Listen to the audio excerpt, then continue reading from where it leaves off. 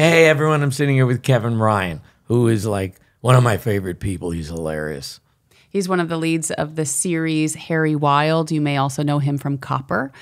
He's an amazing actor and a friend and a brilliant artist. We're excited to talk to you. Awesome. Thank you, guys.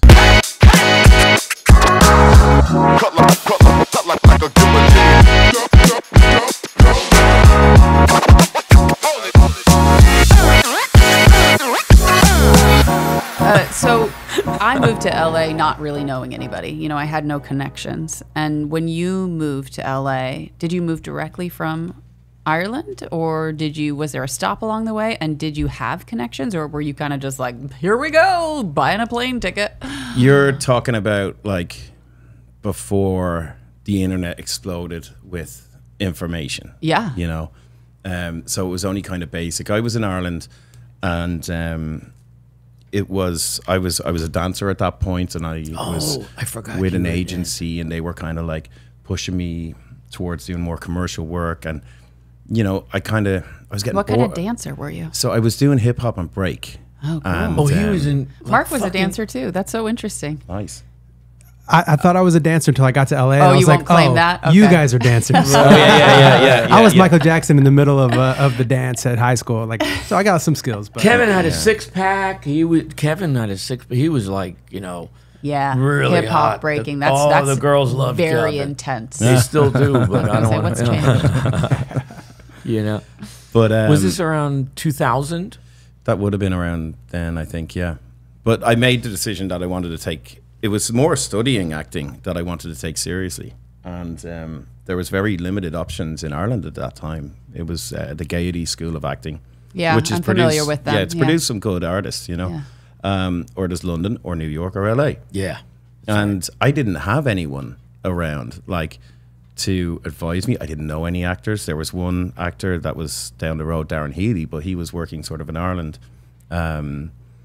And I kind of, it was really speaking with my dad, you know, and kind of talking with him as to what the best direction. And then I tried LA kind of for a vacation, like after school and all of that. And I loved it out here. Like, I mean, coming from Ireland out here, what's not to love? And then it was, before I left, it was like, I did a ton of research on acting schools that I wanted to go and like audit and see who I gelled with. And I think you were the first one I went into, and it was just instant that I was like, I like the way he teaches, and there's no bullshit, and it's right to the core. Like, that's everything that I wanted, you know, because without training, what is acting? That's an insane question. Most people assume they know, but they don't really. Yeah, they don't. You know? No, it's amazing. You're right. They assume they know. That's the first. Do you know that's the first thing we do with all our new students is just define what you think acting is. Yeah. And we get, you know, intelligent answers, but it's not acting. You know, acting is telling a story. Acting is using my feelings, and that's not acting. It's Well, and I think that the general public tends to believe that acting is memorizing your lines and saying them in an interesting way. For some actors, it is. I know. too many. Yeah, Maybe we should say. Maybe I should say here what acting is, so that you know, acting is creating life in the imaginary world of the script. There's other definitions too, but that's a pretty simple one. It's the one I live by. Yeah, living in the imaginary world of the script. Making it real and keeping it real. Those are the three that are simple. Making it real, keeping it real, living in the imaginary world of the script. But the idea of living is where it gets confusing. Yeah. People don't understand what that means. Yeah. I mean, the magic place to get to it's all the same thing. Mm-hmm. You know, it's when you're truly connected and you've done your character work and you're ready to go. I mean, that's being present. In the scenes that you're shooting with character, with all the technicalities that, you know, for me, I do all of the work way before I get to set, so that I'm not reliant on, you know, learning lines or something as you know, technical as that. it's the emotional connection Right, that right. I want to feel, that you have that character down, but where is that character now in his life, in the script? You know what you're saying is exactly what Cillian Murphy. Kay just posted. I'm so glad you pronounced his name right. Yeah, Cillian Murphy just, Yeah. he said exactly that. And so it was very interesting to hear him say it, because I don't think most people fully understand what he was even, because he said he does all the work, he's exactly the same. Yeah. He spends all this time, and then he lets it all go and just gets in front of the camera and lives. Yeah, you're free at that point. I mean, anything I ever shoot, I've played out the scene every different way, like possible. I love to go running, and and that's just to get comfortable with lines and get through that part of it. But then when I free myself up to the point that when I get on set, anybody can throw anything at me. Yeah. And I'm in the moment. That Yeah. I'm not thinking about anything else. Because it's too late to do the work when you're on set. It is impossible. You will totally destroy your concentration, your relaxation by sitting there and going like, whoa, right. So my relationship backstory. It's too late. Yep. It's too far. You're too far gone. You're sinking at that point. You're Yes. sinking. That's right. I love That's that reset. image. Yeah, that's You right. are sinking fast. Yeah. Yeah. And we've all had those days as actors, and I think that's why I work harder. It's like they're the worst days. Like where, earlier on in my career, I had a few days like that where you think you're prepared, but then you get on set and something completely different happens than how you've imagined the scene, or they say we can't do this for location wise or something, so we're going to jump into this scene that you thought you were shooting in 2 weeks. Then if that work isn't done, you're in trouble. You've got to paddle hard like on that one. And sometimes, if it's really too complicated, the actor.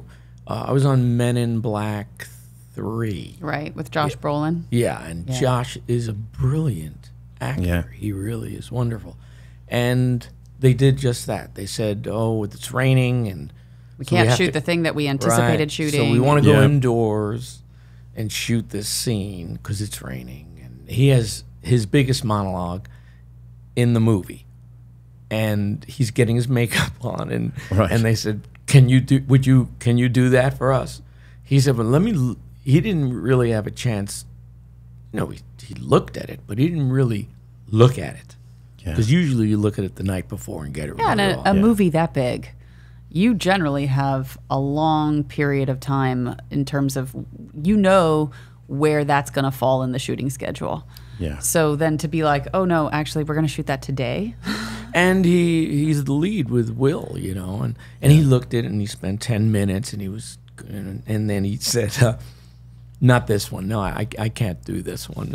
We'll do it, when it's supposed to. I respect that honesty Yeah. as well. I was thrilled that he said that, because it's a great story and when he did do the monologue, it was great. You can see it in the film. Yeah. And I think you get to know your instrument. You get to know when you're ready for something. And if I commit to doing this now, is that going to be something that, is going to be collaborative on the best efforts and result orientated that the director and the whole team, because look, what we do is a collaborative process. That's right. To make the finished product on screen, it's really a miracle as to what goes on. How many moving parts are within it. So all you can do is your job, 100% effort into your job. Yes. And once you have that done, everything else will fall into place. But you've got to find that comfort and that confidence, and have a bit of respect for your own work as well and everyone else around you. If everyone else is working that hard and you show up underprepared, that's a fuck you. It is. It's an insult. Yeah. And when you're on set as much as we are, you see it. It's like, what, are you kidding? Yeah. Yeah. You couldn't do the work the day before? Yeah. And here's another thing as well. It's like scripts like Men in Black, they will have different color pages, Yes, all the way up. So you could shoot yourself in the foot by really learning your lines, but what you have is character. And also there's another big aspect of this. It's when writers are writing for you, for specifically you. That's right. Oh, You that's know? really amazing. What So you're saying. when we did, say, Copper or Harry Wilde, right now is what the one I'm on.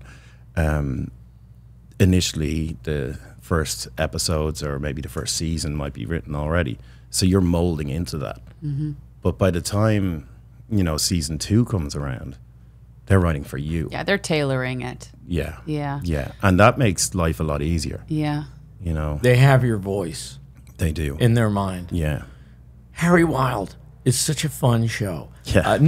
It is. And it is so different for you because it's a more subtle character emotionally. It's you know what I mean? It's not someone who's shooting. Well, sometimes I guess you shoot someone in Harry Wilde.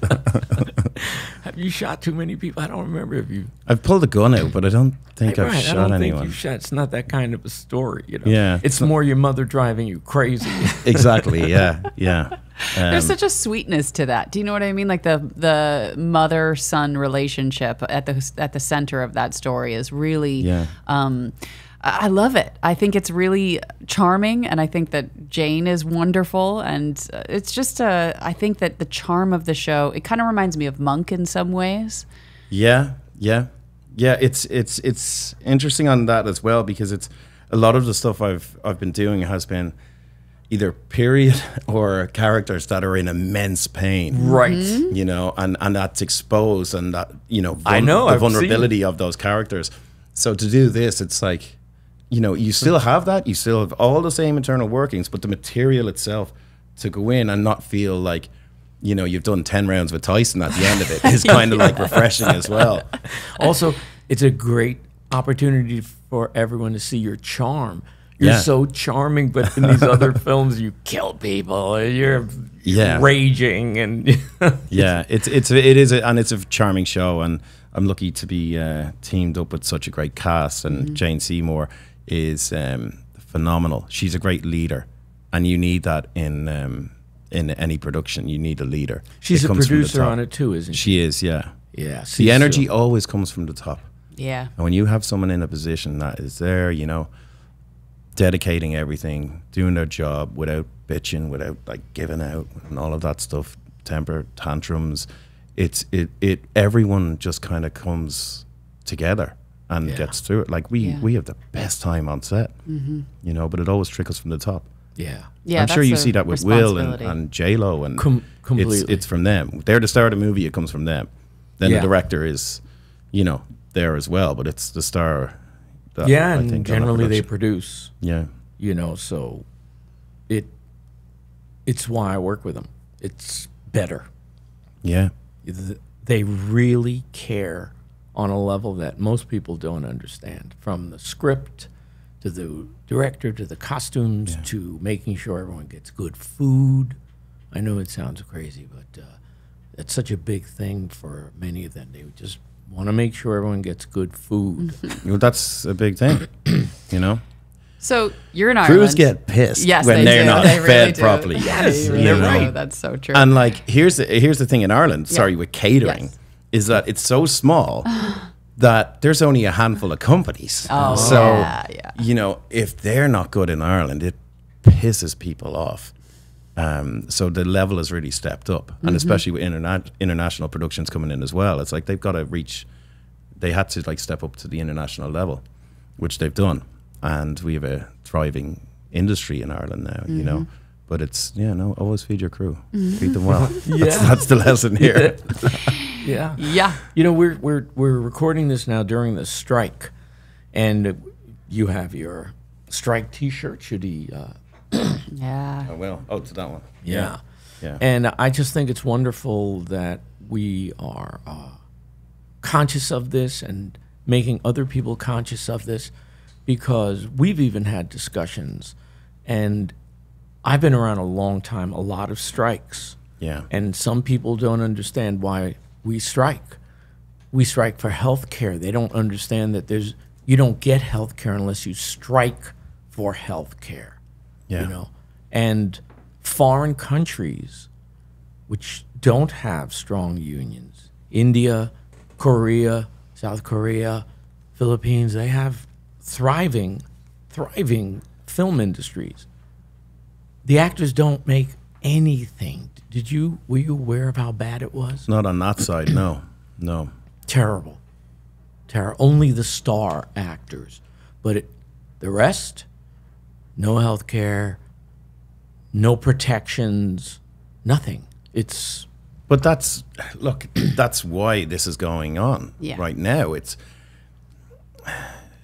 unless you're making, a certain amount in the industry to provide for your family and all that, and that's consistent, you're going to deal with that. And that's in the US. And I've seen the difference, in the last 20 years. We all have.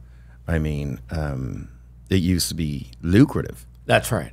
But that hasn't changed at all. So it's even per diem 20 years ago was $60. Yeah. Guess what? No inflation. It's still $60 today. Nothing has changed. That's I think people don't understand that this is not a strike for the major series stars. regulars, the stars. It is not about that. It's about the actors who are, the 3 guest star episodes a year, that they're working, they're making money, but they cannot survive on this, and yet they're expected to be auditioning all the time, and therefore it's very difficult to have a career outside of the industry and to still survive. Yeah, these it's strikes, not about the stars. That's right. It is not. Yeah, but and the stars are backing it. That's well, what they you have to. And here's the other They issue. want to, because they were also starting in the beginning with nothing. That's what I was going to say. Everyone starts from somewhere, okay? Yes. Right. So you get to this place where you are the star. Then you have to think of the generation below you and what's going to happen to the actors. Because if the actors that are going to be the stars don't have the necessary platform and means to develop their career, to develop their craft, and end up in that position, you're going to lose the quality of talent as well. Yes. It's when you take so much of the entertainment out of the entertainment industry and you're just left with the business of it, that's fucking boring. And you lose sight of talent. And that's something that we have to protect. The AI aspect, that we're all kind of aware of now with this is a whole different aspect. And it's companies that are, I'm not going to say who, but it's like, pay an extra $350 and feed them a ham sandwich and we get to use your image for life. I know. It's ridiculous. It's embarrassing. That's ridiculous. Wrong. Is putting it very politely. Very politely. I know. I it's so ridiculous. But the health insurance aspect of the strike, horrible.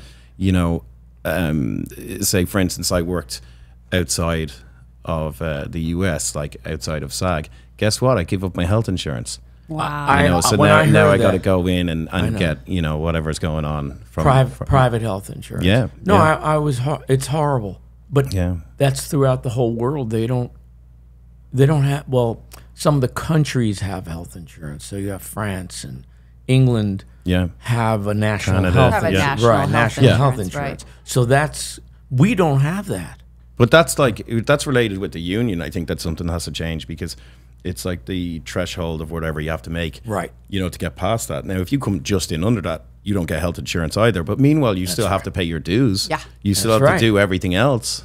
But it's like, I think there should be, at least one yearly checkup. You're allowed certain discounts or something like that to help the union members. And I know SAG is in, and I know SAG is in a position where they have X amount of members, but only 5% or something like that are actual working actors. But when there's something to that, where that 5%, even if they're not making a threshold, it's like they still have to, they should be taken care of. Yeah. Also, no one looks at how many years it took us, because both Kay and I were actors, to become actors. It's a decade. Before you can even start to make a living. Mostly. Yeah, you're studying in high school, you're studying in college, maybe you go to grad school, maybe you don't, maybe you're in classes, private coaching. There's a long period of time where you are just in training for most people. And then when you think you have it, you're like 5 years later, you're like, I didn't know shit. I know. It's like every 5 years, it's like, oh my God.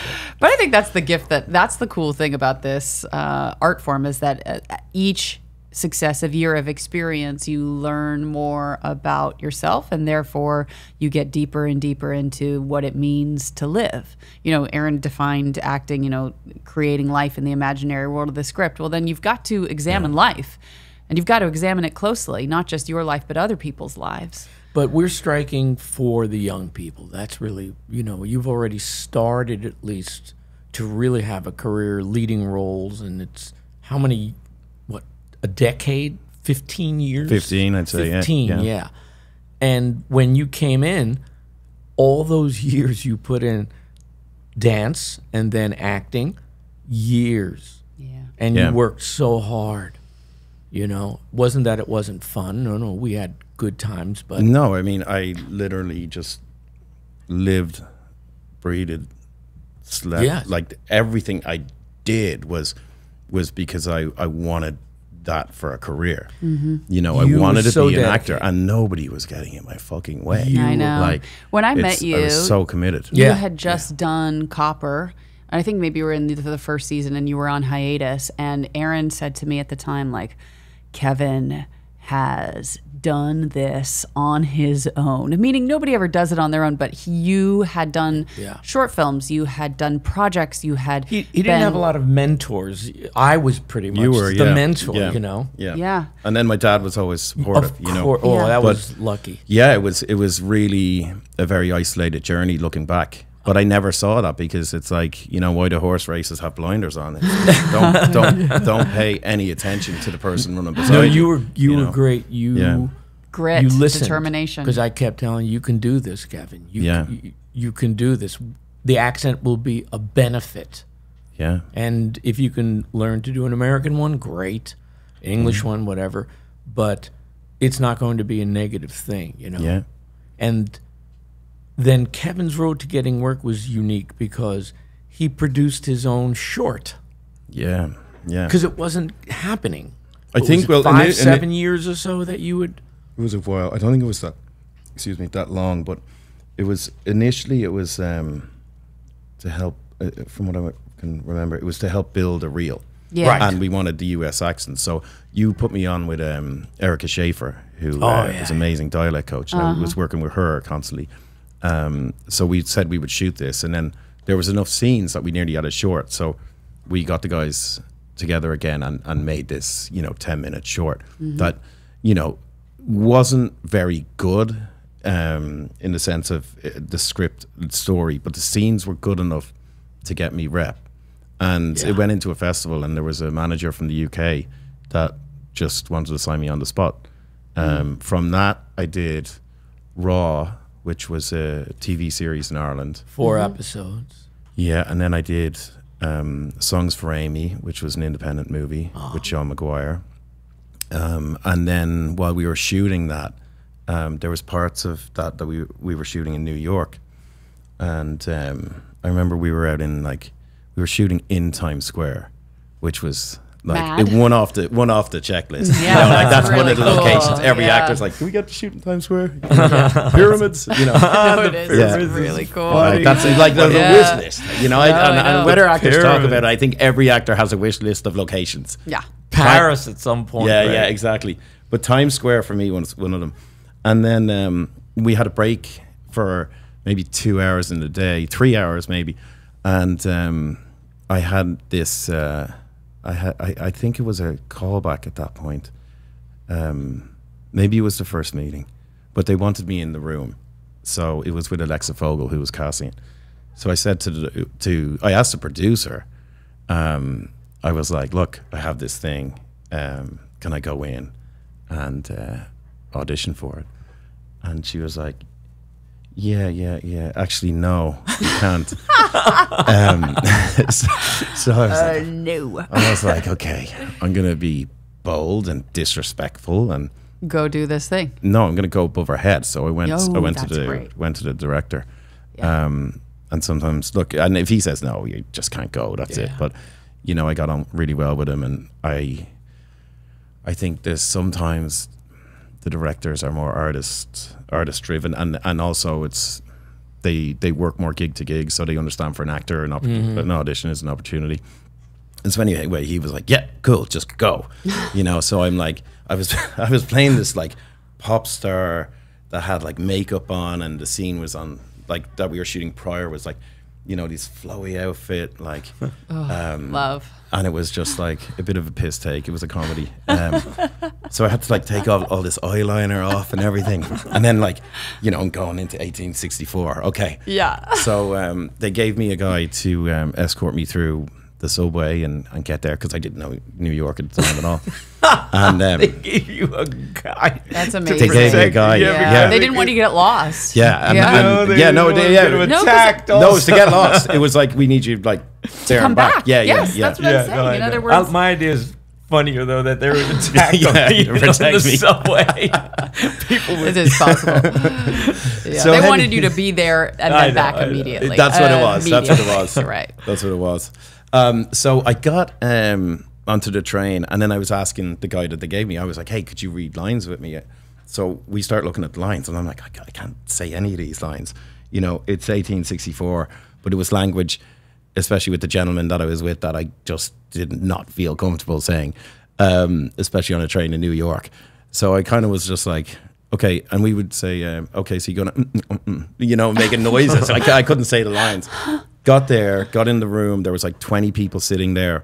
I sit down, and I'm like, join the wait. I'm like, they're not gonna like this. Alexa comes running out, and she's like, Kevin Ryan, in. Yeah. And I'm like, in. I said, all these guys were here before me. She's like, your production's been on already. You have to get back to set. Yeah. Oh, nice. So I went in the room, one take of each scene. I think it was 2 scenes, maybe, possibly 3, but I think it was 2. Very quick, done. Thank you. Out. And I'm going, fuck, that didn't go well. Anyway, I go finish the film, and we get a call. I think we went back to Ireland to actually finish the production, and my manager then got a call. This is the new manager that I got from the short. She gets a call saying that they want to see me in LA, that Tom Fontana and Barry Levinson all want to meet me in LA. So I go into the Standard Hotel. They had one of those like boardrooms, and I'm like up on Sunset. Yeah. So I'm getting mic'd up, and I'm like, shit, this is the real deal. They wanted you to do like a screen test. Yeah. Yeah. So I went in there, and I gave the performance. I just gave it, and it felt great. And you always want to see what that reaction is. But Tom Fontana got up and gave me, like, he just started smiling and gave me the biggest hug, just the longest, most beautiful hug, and said, see you later. Still doesn't mean you have the gig. Yeah. But like, I remember telling my manager that was the reaction of Tom Fontana, and she was like, okay, it's looking good. And then they came in with an offer and all of that. So that was really, a pivotal point in my career. Can you see Copper at all? Is it still on anywhere, or they don't air it? Yeah, I think AMC it's on now. AMC. Yeah. It was one, I loved it. Yeah, a lot of people did. It's a shame it didn't go on longer. Yeah. I think it was just a few years too early. Yeah, but it was I agree. really it was one of those things quality. that, like, had it been a few years later on streaming, people would have been like, oh, have you seen Copper? It's an amazing series. It's one of those, like, there's just periods of time where the series came out at the wrong moment, Yeah. And different, that happens all the time. So well acted, beautiful to look at. It really felt was like beautiful. you were in that time in the 1800s, which is hard to make real. Yeah, I mean, those sets that they built, the studio was just phenomenal. Streets, every detail. You go into any shop, it's fully decked out. Like, Wow. They had a farm on set. They had, Yeah. horses, pigs, like goats. Everything was on set. You could smell the manure in the studio, in the mud on the streets. That's great. Like, it was just everything we wanted was there, and they supported us in such a way, like, even the wardrobe department, they were so involved. As actors, we were so involved in the aesthetic look. Like, and I still have all the original drawings of Maguire, of what it would look, what shape he was taking. But we were just treated so well. Like, even we wanted to stay fit. Like, we asked Tom, could we put a gym in the studio? Yeah, cool, take that space. There's a thing. We get all the gear. The drivers are picking it up. like just a support system. And then I've met some beautiful people that I'm very, very close with right now, you know, that you can call friends. Yeah. So the blinders that you were talking about, that you're going to do it. You're going to do it. In the beginning, you have to have that. You have to have that for years, not for 1 year, 2 years. Because even after you break through, when you broke through, you still were barely making a living. Copper was the first one probably that you First really, decent, proper, yes, that you could, proper paycheck. right, proper paycheck, making a living, you know. And that was 10 years, I bet you. Yeah. Well, but before that, and I think to be a dancer takes a tremendous amount of discipline. And I think that stood by me for not just only training as an actor, but my survival. Mm-hmm. You know, there was, I never questioned. A lot of people go through like, you know, is this going to work out? Is this going to, I didn't have any of that. Yeah. Like, that's how shut off I was. Yeah. You know, is it raining? Is it fucking thunderstorm? I don't know. Discipline, I know. Self-discipline is really, because you don't have a lot of people disciplining you. It's not like you have a trainer who's then saying, hey, let's go work out and stuff. Yeah. No, it's your own self-discipline. Yeah. And I was over here, so I didn't even have family going like, hey, you're out of line. You know, like, you can't be doing that. But no, it was very good. I you know, I did whatever work I had to do to survive. And then it was the gym, both gyms, because the acting school is a gym. Yeah. That's right. And then physically, you know. So like for me, my physical is my mental. You know, if I'm like working out a lot, if I'm hiking, if I feel like at my best, then I'm in my best place to intake, you know, study and intake anything really, you know. Emotionally, your work is always very powerful, you know. Did you always have that from the beginning, or did that? Because as a man, you know, our emotions aren't always welcome in life. And yet you started to bring emotions to your work more and more and more. Copper was spectacular, that bridge scene. I think for me it's a very trusting space, you know.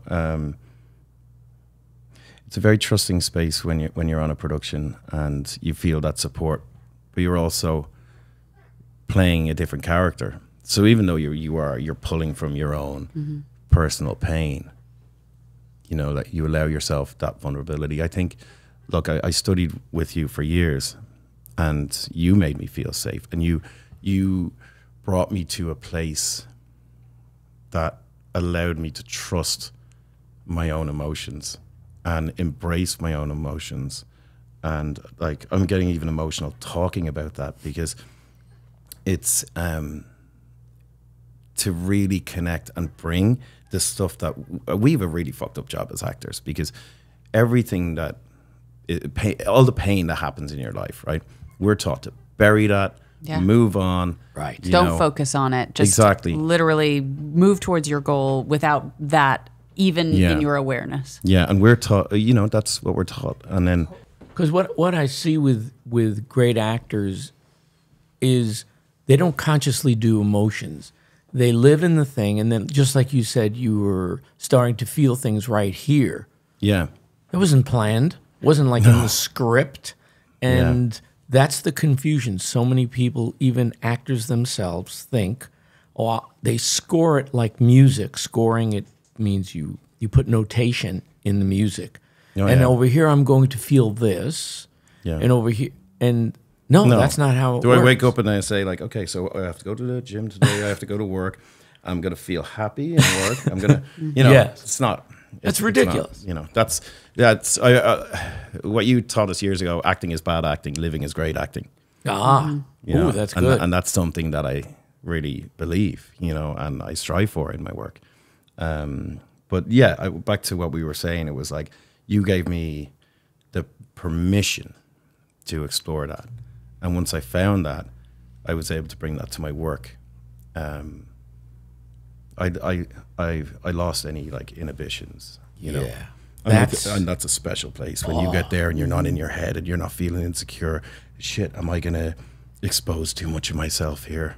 You know, am I going to look fucked up because I had a shitty childhood that no one knows about, and I don't want to show that pain? It's like you own that shit. When you get to a place where you can access that comfortably and confidently, oh, you're in a sweet spot. Yeah. That's when you'll work. Yeah. And it's film. Yeah. So you always got another take. That's it. You got another one and another one, and you can, if you need, you can ask for another one. Most of the times they'll give it to you. Yeah. Yeah. People don't seem to realize that if you cannot have an open or vulnerable emotional life in your own life, it doesn't magically just manifest itself in your acting. It's like there is no separation. People are like, oh, well, in my own life, I will not express my emotions, but in my acting, I will suddenly be highly emotional. Yeah. It doesn't work that way. I remember we were working in class on, I just remember certain things about everyone's work. I don't know why it sticks there. Yeah. And we were working on you letting go in your rage, in just having no care. It just goes there, let it go, and you working on the Mike Nichols feature. The boys. Closer? I don't What's know. it? Mike Nichols? No, That is Closer. Yeah, it was the one with the guy with the drug addict casting directors. Oh, Hurly Burly. Hurly Burly. Yeah. Yeah. And I said, you know, this, because we didn't have to worry about the scene so much, you know. Yeah. This was just about, and I said, Kevin, don't fuck the scene. Don't worry about the scene. There's acting class. No one's going to see it, you know. Just let it go and let it rip. Do you remember? You just I think a lot of fun, and you know, you get to explore that. That's great permission to do that. I can do whatever the fuck I want, and whatever you just let it go. It was, you were hilarious. It's a great exercise. Yeah. And therapeutic as well. I think we should all do that on a weekly basis, really. Don't they have rage rooms now as well? They do. Yeah, that's funny. And that gave you a whole lot of freedom. Yeah. Because it was like, oh, you can just go there anytime. Yeah. It was so much. But people who didn't know you, we had auditors at that time, people who were auditing, and they thought psycho. he was that crazy motherfucker. Yeah, and they thought, like, what does this have to do with the scene? You know, Yeah. well, nothing. We're an acting class. We're learning things. You know. Well, that's actually why we stopped having auditors at the studio unless you're actually in class, because how can you possibly interpret what is happening in a class unless you have a vocabulary and you have skin in the game? Right. You know, it's like I remember I was in a writing lab for a long time, and I always felt that people who weren't actively writing would give notes that weren't as useful or vulnerable because they weren't putting anything into the group as well. Yeah. You got to have skin in the game. And so somebody just showing up to watch an acting class is like, well, what's that? I don't know if that's any good. Well, until you are faced with it. It's that old thing of Teddy Roosevelt, you know, the critic versus the man in the ring. Right. Like, unless you have... unless you're in the ring, you cannot ever know what it is to do that. Yeah, until someone punches you in the mouth, it's easy to say, just, hit him, and block it. Well, no, you're going to get punched in the mouth. You'll be in the present then. Yes, you will be. Smack you into the present. Yeah. And then, are you going to do a third season of Harry Wild? They're releasing the third season. Yeah, we just shot. So they combined season 2 and 3 together on the schedule. So if we go again, it would be for season 4. Oh, that's great. So we'll see. I just, so many shows now are just so crazy violent, and so everyone's committing suicide and dying, and world's a dark place. Yeah. That's why I like. There are not a lot of shows that are clever. This is why I find it delightful. It's a different kind of thing, which is we need more of. I think. Yeah. I think the structure of the industry has changed a lot over the years, in a sense of when it comes to networks and streaming platforms, that it's like there's a lot of executives that are having to oversee creative decisions, and you know, you have a lot of cooks in the kitchen to get these things going, you know. Yeah. And there's so much content being produced that it's hard to get really right. And the guys that are more contained, like David E. Kelly, you know, Sheridan, and you know, they're able to have their own sort of their own camp. Autonomy. And it works. What's her name also? Shonda Rhimes. Yeah. It works. Yeah. They don't hit a home run all the time, but such high quality of everything that they do. Tyler Perry, you know what he does, he has his own style, formula, and it works, you know? That's right.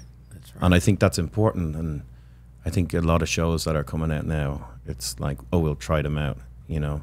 And now pilots aren't the same as it was either. So before, they used to, you know, make a ton of pilots each year, and they wouldn't even be released. Yeah, they would just see. Now it's just going on TV. It's just going on streaming platforms. Immediate. And if the numbers they're aren't there, shooting the then they get entire pulled. season, Exactly. rather than going like, oh, the pilot, and then maybe reshooting the pilot or fine tuning. Because how many pilots did you watch that I remember being like, well, that's not a great show, but then past the pilot, they figure things out. They really there's such a process of collaboration that happens past that first episode.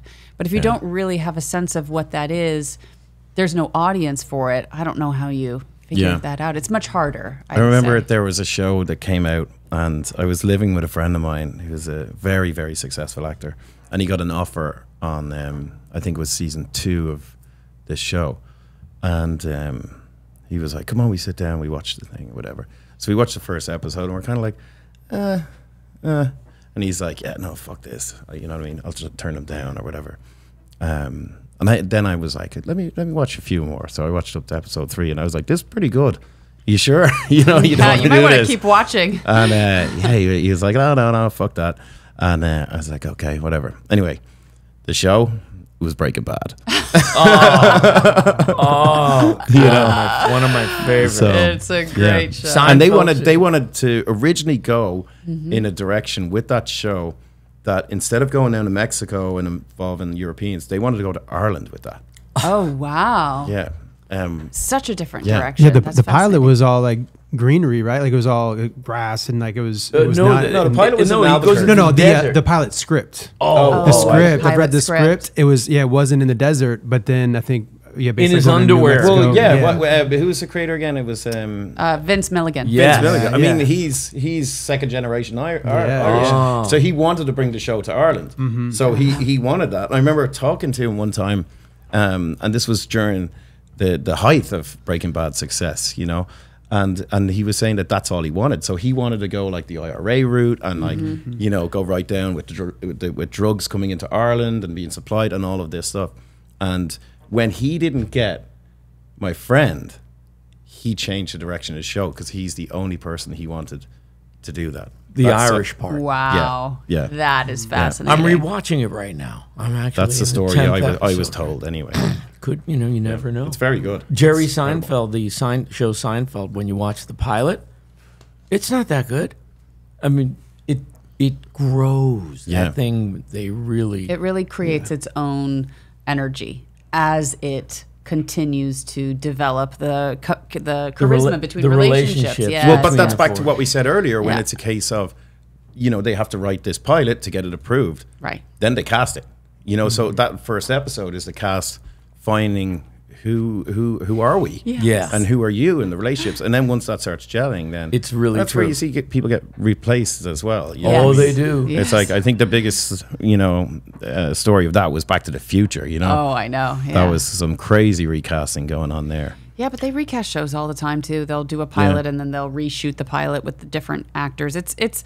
I think it's actually. I mean, I think it's brutal because of course nobody wants to get fired from a TV show, but it can really change the chemistry of a cast. Sometimes for it's the a better. good thing. You never know. Right. Sometimes it's a really good thing.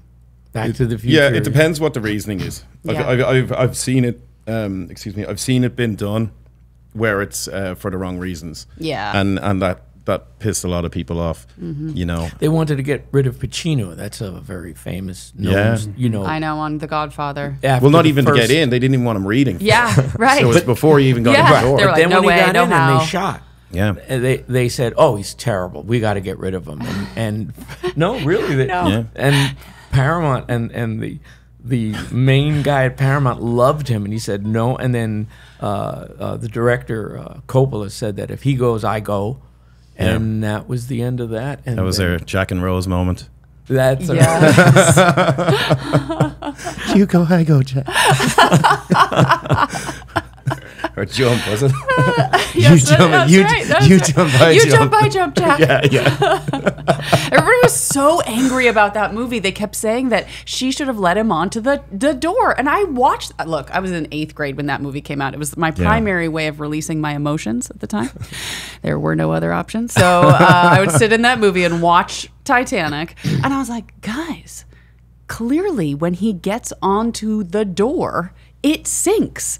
That's why she can't let him on. Yeah. They will both go down. And everybody's like, there was room. And I'm like, it's not about the room. Have you seen the documentary? No. They made a whole documentary Oh, about, that's so funny. like, with James Cameron, you know, because so many fans were coming and different people saying, no, he Yes. could have fit on the door. He could have lived. It's not about so space. they recreated the whole thing. Oh, I gotta watch this. It's out. I gotta watch out. it. Yeah, yeah. They So recreated the whole funny. thing. Funny. Oh I'm my looking God. for funny. Oh, Yeah, that's so so it was- funny. It was cool. But they, it's funny. I went down this rabbit hole recently with the Titanic and the whole conspiracy. What of it. conspiracy? I So don't there's a know. whole big conspiracy, and I watched this older documentary recently. I'm going to send it to you because it's like I like this stuff. I like you know, Yeah. conspiracies. But so here's the conspiracy: the Titanic that sailed and sank wasn't the Titanic; it was the Olympic. Right? There's so much evidence about this; it's insane. And what happened to the Titanic? Titanic was sailing for another 20 years. Oh, They it's- swi- And they switched- just renamed they- the ships. They switched names. They switched ships. Oh, I love conspiracies. You know, Yeah. you can never prove them. So I mean, the biggest one was like, so the letters, they said and there was all stuff with insurance as well. Like a week before Right. it sailed, yeah. they instead of 2.5 million, it was 12.5 million. There was like the windows on the ship, so there was like 3 extra windows on the Titanic. Than they were the same, except these like 3 extra windows, and the footage sailing out was there. These windows weren't there. You know, there was all of this stuff, but they went down, and just from the deterioration of the ship, 2 of the letters on the back of the ship have come off that were riveted on, and underneath you can see like the M and the P that were painted on. Wow. and there's nothing about aliens in it, too. You know, aliens, unfortunately, no. I mean, aliens Yeah. always sooner or later come in, and Jews probably sunk it. They did it for the insurance. Let's Wow, be real. that could be the world's greatest insurance scam. Banking industry. You know. Yeah, doomed. I love Doomed. that. You know. No, I love a good conspiracy, but yeah, I'll send you the doc. It's No, I very would- funny. I'll It's look at really it. interesting. Yeah. I like that. Anything that you like to talk about that it's on, you know, about. I think like I want to ask you guys some questions. Mm-hmm. You know, how are you guys seeing with the changes in the industry, right? I mean, with the streaming thing that came in pretty much like what 12 years ago, Yeah. 13 years ago, with acting, and how has that changed the perception, insight into actors wanting to be actors? You know, like I wanted to be an actor from like when I was a kid doing drama school and all of that. And if you wanted to watch a movie, you had to go to the store and get it and all of that. So everyone's do you see more people wanting to be actors and they try it and dabble in it now?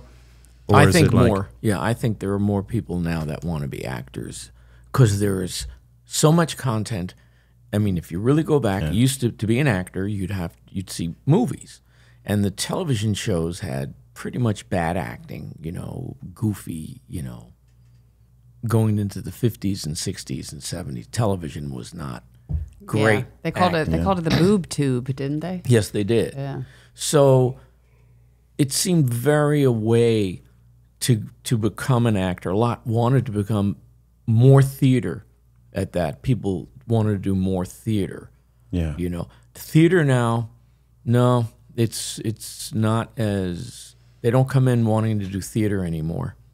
Yeah. You know, now they want, it's so accessible with good acting too because of the streaming. And the fact that everybody has a camera in their pocket, and you know the Right. advent of people making their own sketches on their phones. I think that has, in my opinion, it feels a little bit sometimes like there's a lot more people playing the lottery. Yeah. So it feels like there's a lot more people involved, but I would say the same percentage is interested in learning about acting. I agree exactly. In other words, the amount of people that really want to be great actors or competent actors is the same. Percentage Because they don't want to put the time in. Right. They see they can go on camera on YouTube and say, oh, I look pretty good. Yeah. I can act. Yeah. And some people do get acting from that, but that's like hitting the lottery. Yeah. No, acting is a real craft, and that number is the same. The people who are really serious, because the rest, they're not serious. I call them jokers, you know. But I think because of the greater opportunities, this is a little bit of a gold rush sensation. There's a fever of that. And maybe this is the moment where that bubble sort of bursts. I don't know.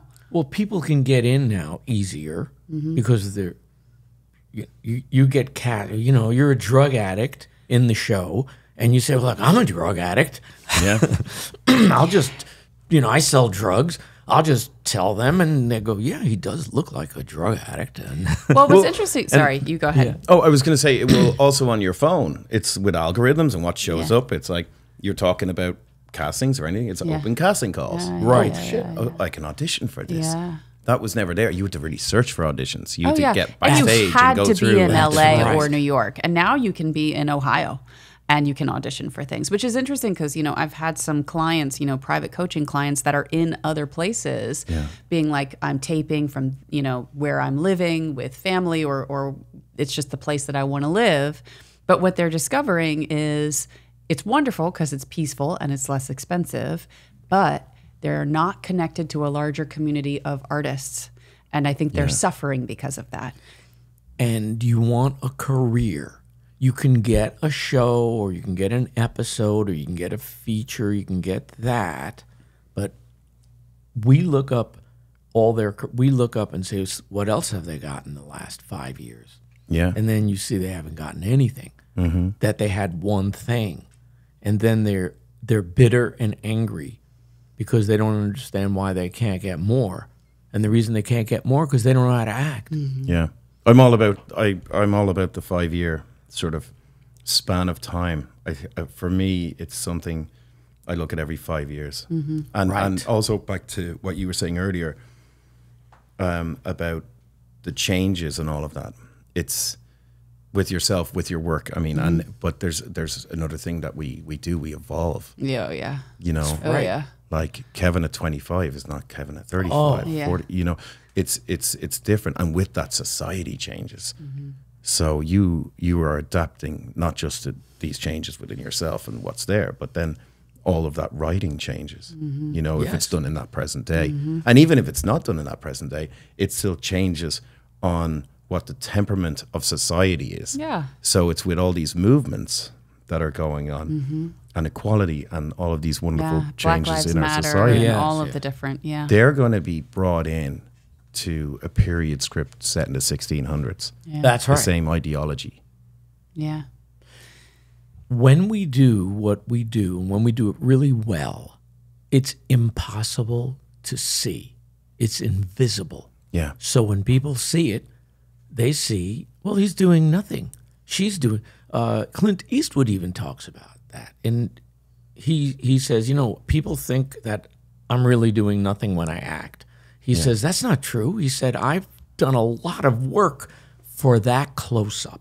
That's what he says. Yeah, He knows it's in the close-up. he says it, and he says when I'm in the close up, I am full. He said. Now that's an amazing thing for him to say. You never think of him in that way. He's a great artist, of course, as a director, but he's worked in acting for 60 years. Yeah. You know, And that's what people don't understand because it looks so easy. Well, that's when, I know we were talking about analogies of sports and all recently, but, when you watch a golfer, Tiger Woods, hit a swing, he makes it look so easy. Oh, my God. And that's when you know someone's good. And I think, like, it's the same thing with acting. And that's a great thing to give people inspiration to want to try it as well. Or singing is the same, any art form, like painting, whatever it is, that self-expression. But you're right, it's when an actor is in that sweet spot and it looks like they're doing nothing. Yeah. It's because they've done everything. That's right. And it's not the preparation. Some people can get lucky because of a role, one role, and they just are themselves. Right, and they were born to be that role they have. Cast, and that happens on that role. But to make a career, you better be ready. You better have something to offer. Like you said earlier, you better have something to offer. And that's that 5-year period. Right. Like even if you look at like people that hit the A-list, they have a 5-year window. Mm-hmm. And they're still around. They'll still get, their points are still there for marketing. They'll still get movies funded. But that sweet spot, and if you can sustain that, someone like Will Smith, Tom Cruise is the biggest example. Absolutely. Amazing. He has just never rested on his laurels. He's never been like, I'm going to just take a break. He's like always pressing for the next. Yeah. But he loves it. Have you ever heard him? Oh, yeah. He is very passionate. I know. Loves it. Oh, he's a perfect example of like, find something you love and you'll never work a day in your life. That guy's a machine. Yeah. Mm-hmm. And what he did as well with just the promotions of the latest Mission Impossible was genius. Yeah. With a strike coming in, he started promoting that 3 months before the movie trailers even started coming out. Because nobody's promoting movies. Yes. He realized. So he realized that, and he knew that, and he put every piece of himself into those promotions, so that when the strike hit, it was already done. He's an amazing artist. He's incredible. And he's incredible. He's in charge of, he's in charge of the whole film. Whatever you see, he's approved. Oh, the respect I have for him. Pick out any movie. You can't pick out a scene and say he's not on his A game. Mm-hmm. He's not connected. People don't remember July 4th. What was that? Born on the 4th of July. Born on the 4th of July, which Oliver Stone directed. That's correct, And it's wonderful. Yeah. And it was when he really was learning to What's your act. favorite Tom Cruise film? Ooh. If you had to choose one. If I had to choose one, that's... it's a meaningless game. Come on, what kind of... Hey. Okay, it's yours. Let You're right. me do You're it. Right. I'm wrong. I apologize. I'm allowed. I apologize, but I want to be asked to. I like the general type of characters that he goes for. Yes. You know, it's trying to be one's best self. Tropic Fighting Thunder. against a machine. Tropic Thunder. Well, I remember no one even knows he's in it. They go, Tom Cruise is in Tropic Thunder. Well, I'll tell you what I think is what I really loved, and it's not my favorite. It is absolutely not my favorite. But when he did Magnolia and he let us see him in an unattractive light, that was like a big shift in terms of how I think I saw him, because he didn't have to be. He is not the hero in that movie. He was very attractive, and in Tropic Thunder, he was attractive and sexy, and he could dance. I know. Did you see Tropic Thunder? I loved it. Even his arms. I know the furry. Furry, big Popeye arms. Yeah. I didn't know it was him when I first saw the movie. It was I watched miraculous. the movie. I cracked up, and then I think it was my brother said to me like, "Oh, Tom Cruise was hilarious, wasn't he?" I was like, "Where was he?" I had to rewatch it again, and then of course when you know it's him. And that intensity on that Zoom call that they have when he's like, get the fuck out. Right.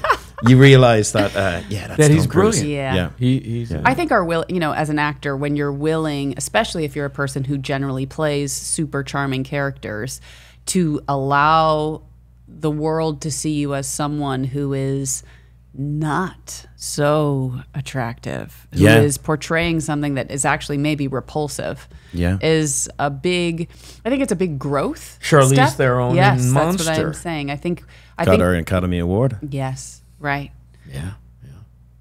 When I see actors do it, I'm always like, oh, they're on that journey, of like, oh, I'm going to allow them to see this instead of just the beautiful mask. Yeah, it's when you're in that place, not to give a fuck. It's a great place. Yes, not to give a fuck. It's a great place. But you, and I say, not giving a fuck. I mean that you're prepared. You know who you are.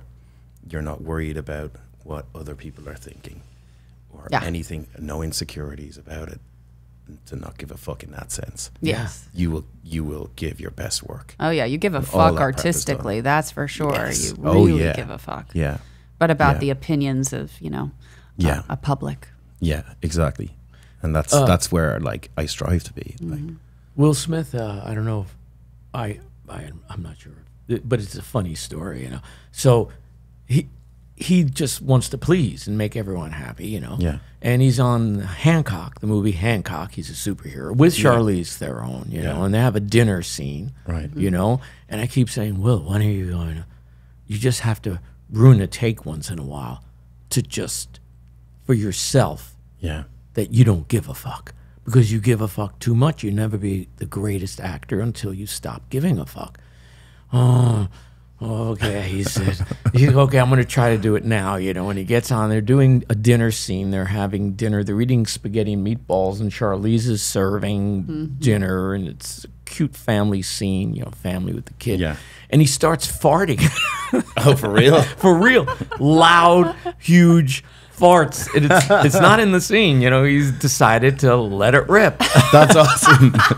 And Charlize, it was so great. It's not in the film, of course. It's in the outtakes. Yeah.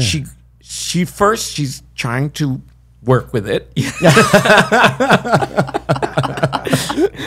and he goes, I'm sorry. I'm sorry. I'm sorry. They're all sorry about the that. camera's Sorry. still rolling. Oh, I'm sure everyone was cracking up. And then finally they tried again, the second take, another take, and now he's farting worse. No, that's brilliant. And she goes, "What the fuck is good?" It's totally adequate with a little kid.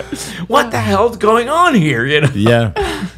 No, that's hilarious. Yeah. No, and bringing that levity on set as well is good. It's good energy for everybody. And Hancock's a comedy. We don't forget it's like entertainment. We don't have to be so serious all the time. Yeah. No, it was great. It loosened everyone up. Yeah, loosening up is good. And it was a great scene, and of course you're not going to see that in the scene, and it changed him. Yeah, he started to apologize. I just want to apologize from the bottom of my heart. It was bullshit, whatever, but it was. I remember roaring. I remember one time I got a I had a, I think it was a director on set, and it was early on, and it was like we finished a take, and it's like, Kevin, I never know what you're going to do next. And I said, thank you. Mm-hmm. And they said, that wasn't a compliment. That's a great story. So funny. I said, great. I'm taking it as a compliment. Yes, that's where I want to be. Yes. That's the goal. Oh, good. Yes. That was the best compliment I've ever got in my life as an actor. Yeah, what should you do? The same thing every take?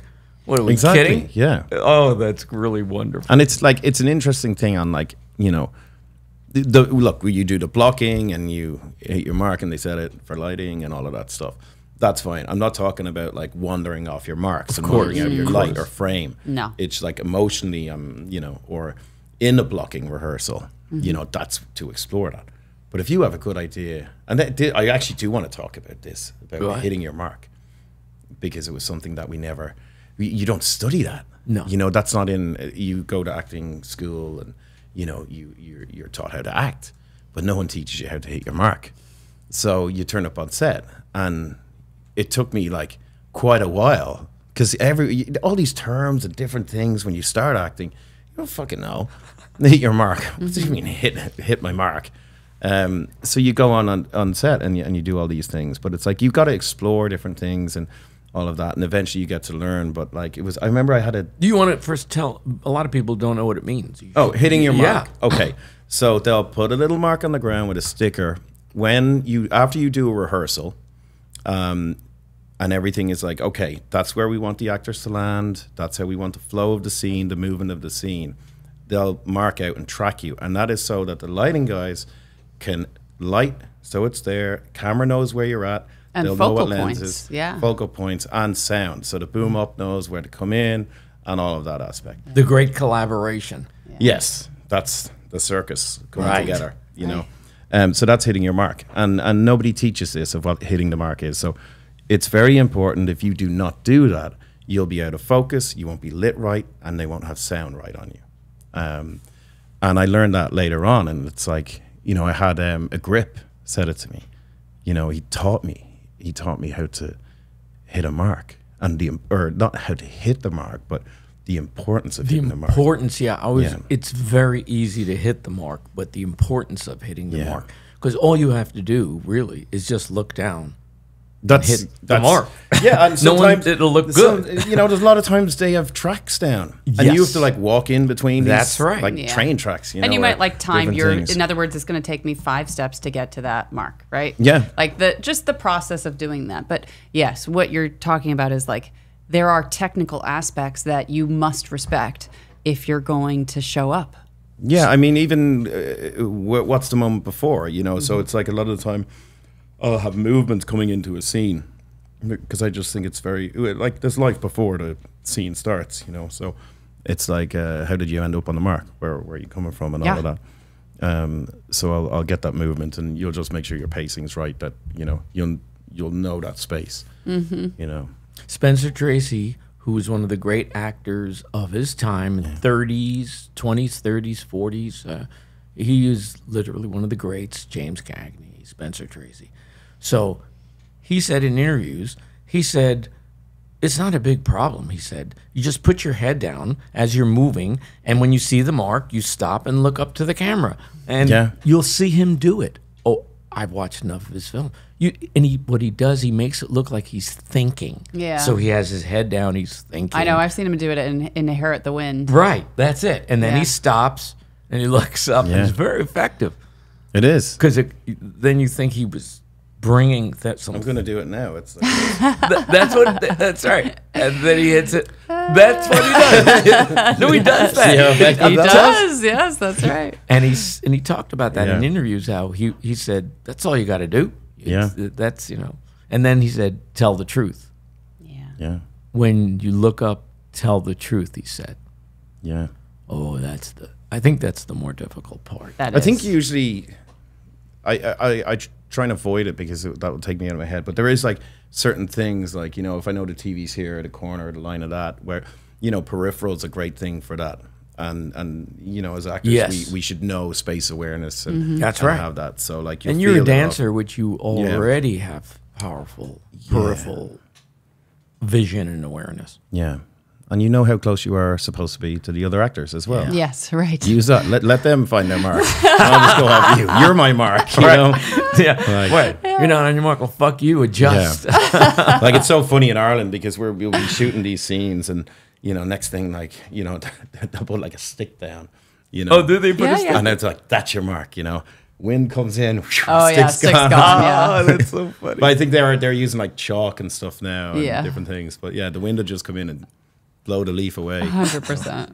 That's funny. I did want to say something though. Yeah, when you were we talking have about time. Spencer Tracy, he's the one that coined that phrase of sending the elevator back down to artists in respect to. No, tell me, I don't know. So he coined his phrase. It was sending the elevator back down, and a lot of people use that now, and it's in respect to the arts and people studying. You know, it's you reach a point in your career, and you got to send it down and help the artists underneath you. Right. And I think that's very relevant as to what's going on and what we were talking about earlier with the strikes. And yes, he was a very active union. Even though he was a star, he supported the union, you know, very actively.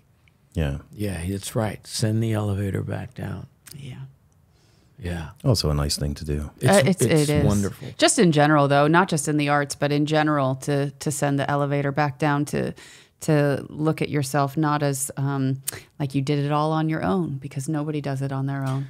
No, we stand on the people, on the generations before us, on their shoulders. Yeah. Yeah. That's great. Yeah.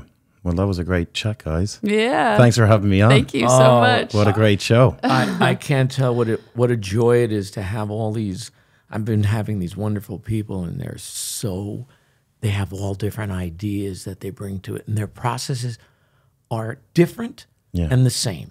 Isn't that, I mean, do you know what I mean? I know exactly what you mean, because you, whether you study Stanislavski or Meisner or whatever take it is, or method it is, you take that and you're going to go through your own body, mind, soul, and come out with your own technique. See, this is great. You get the guidelines of what a technique is. I agree. But you're the one that has to be connected. You have to be the master of your own technique. Yeah, and I remember talking to you before when I was like, well, what technique is this? And it's like Stanislavski, but it's within that, it's Aaron is the technique. You know, it's Speiser. It's the Speiser technique. That's right. You know, and then what I'm doing is my version of that. I take everything I can and do that. That's right. And if you ever became a teacher, it would be your technique. Yeah. It would be the Ryan technique. Yeah. It would, I mean, it has to be. Yeah. Teaching's an art too. Yeah. 100% it is, yeah. The Aston technique. Those who can't. Oh, I was waiting for that one.